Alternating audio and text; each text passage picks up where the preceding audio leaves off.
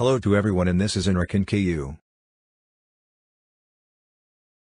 Our discussion on confined space is divided into 4 parts. In each part, we will be addressing common questions and providing relevant answers based on standards such as OSHA, Aramco, and NFPA.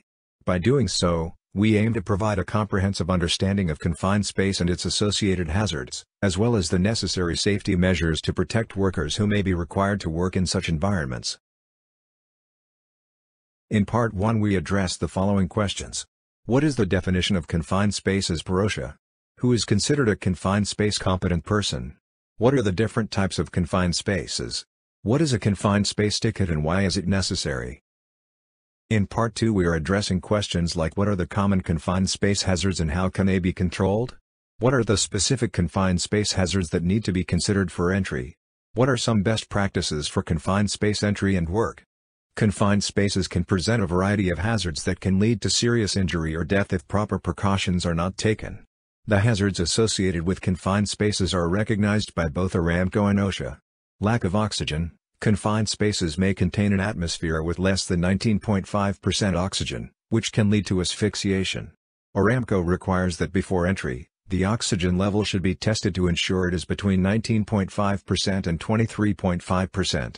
OSHA mandates that the oxygen level must be at least 19.5% and should not exceed 23.5%. Flammable/explosive atmosphere. A confined space may contain flammable or explosive gases, vapors, or dust, which can ignite or explode, causing fire or explosion. Aramco requires that the flammability level should not exceed 10% of the lower explosive limit, LEL, and the explosive atmosphere should not exceed 25% of the LEL. OSHA mandates that the LEL should not exceed 10% and the upper explosive limit, UEL, should not exceed 25%. Toxic atmosphere. Confined spaces may contain toxic gases, vapors, or fumes, which can cause acute or chronic health effects. Aramco requires that the toxic gas concentration should not exceed 50% of the permissible exposure limit, PEL. OSHA mandates that the toxic gas concentration should not exceed the PEL. Engulfment. A confined space may have an engulfment hazard, where workers can be buried or trapped by materials that fill the space. Aramco mandates that any potential for engulfment should be assessed and proper measures taken to prevent it. OSHA also mandates that employers must take measures to prevent engulfment hazards. Entrapment. Confined spaces may have equipment, machinery, or materials that can trap or crush workers. Aramco requires that all equipment and machinery should be locked out and tagged out before entry, and proper measures should be taken to prevent entrapment. OSHA mandates that employers should ensure that all hazardous energy sources are locked out and tagged out. Hazardous energy. Confined spaces may contain hazardous energy sources that can cause injury or death, such as electrical, mechanical, or hydraulic energy. Aramco mandates that all hazardous energy sources should be locked out and tagged out before entry. OSHA mandates that employers should ensure that all hazardous energy sources are properly controlled and locked out before entry.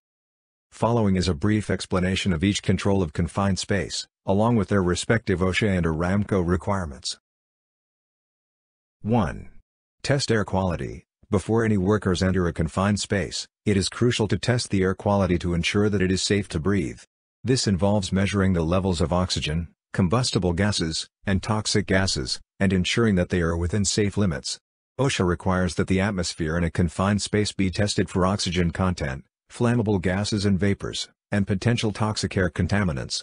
Employers must develop and implement procedures for determining if atmospheric hazards are present in the space, and ensure that all testing is conducted by a qualified person. Aramco requires that the atmosphere in a confined space be tested prior to entry, and continuously monitored during work operations. The testing must be done using calibrated and certified equipment, and the results must be recorded in a confined space entry permit. 2. Ventilate. Once the air quality has been tested and any hazards identified, it may be necessary to ventilate the confined space to remove any toxic or combustible gases and ensure that the air is safe to breathe. OSHA requires that ventilation be used to control atmospheric hazards in a confined space. The ventilation system must be designed and maintained to ensure that it is capable of achieving adequate air quality and quantity, and that it does not create additional hazards. Aramco requires that ventilation be used to ensure that the atmosphere in a confined space remains safe for entry. The ventilation system must be tested and maintained to ensure that it is functioning properly, and the results of all testing must be recorded in the confined space entry permit. Confined spaces are hazardous work areas that require specific precautions and controls to prevent accidents and injuries. OSHA and Aramco provide regulations and guidelines for managing and working in confined spaces, which include implementing controls such as testing air quality, ventilation, isolation or elimination of hazards, lockout/tagout, and the use of appropriate PPE and equipment. Best practices for confined space entry and work include identifying confined spaces, developing entry permits, training authorized entrants and attendants, preparing the space, monitoring the atmosphere and entrance, following communication and evacuation procedures, and debriefing after entry. By implementing these controls and best practices, workers can safely enter and work in confined spaces. 3. Isolate/eliminate hazards. To further minimize risks associated with confined space entry, it is important to identify and eliminate any potential hazards, or isolate them so that they do not pose a threat to workers. OSHA requires that all potential hazards in a confined space be identified and eliminated or controlled before workers are allowed to enter. This may involve locking out or tagging out equipment that could release hazardous energy, or removing or covering any exposed electrical wiring or piping. Aramco requires that all hazards be identified and addressed prior to entry. This may involve isolating or eliminating potential hazards, or implementing engineering controls to minimize risks. The results of all hazard assessments and controls must be documented in the Confined Space Entry Permit. 5. Use appropriate PPE and equipment. Personal protective equipment, PPE, and specialized equipment may be necessary to protect workers from confined space hazards. OSHA requires employers to provide appropriate personal protective equipment, PPE, and other equipment to protect workers from hazards in confined spaces.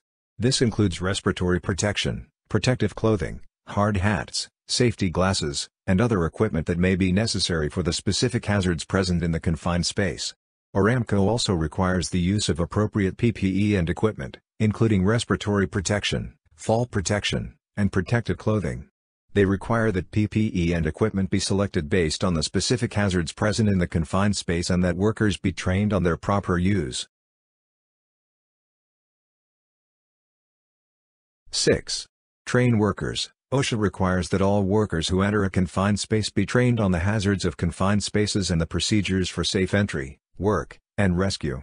This training must be provided before workers are allowed to enter a confined space and must be repeated as necessary to ensure that workers remain competent and aware of the hazards. Aramco also requires that workers be trained on the hazards of confined spaces and the procedures for safe entry, work, and rescue. They require that this training be provided by a qualified instructor and that workers receive refresher training as necessary. Additionally, Aramco requires that all workers who enter a confined space be certified as confined space entrants, attendants, or supervisors.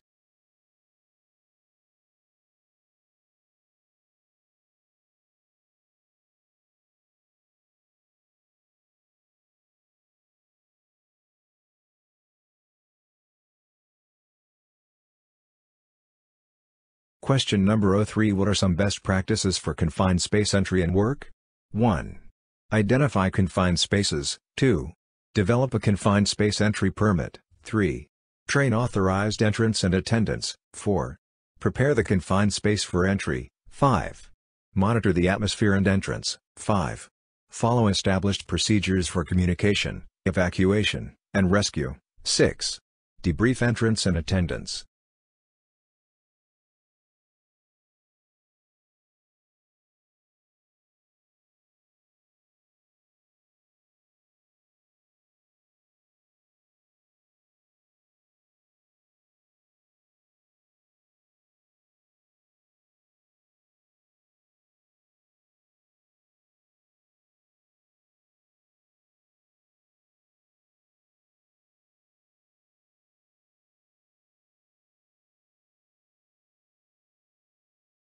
In Part 4 we will be addressing most asked questions on confined space during the interviews and inspections, such as testing equipment, lighting, gas tester, fire extinguishers, rescue kit, tripod, oxygen meter, communication devices, barrier system, tripod winch, retrieval system and other accessories.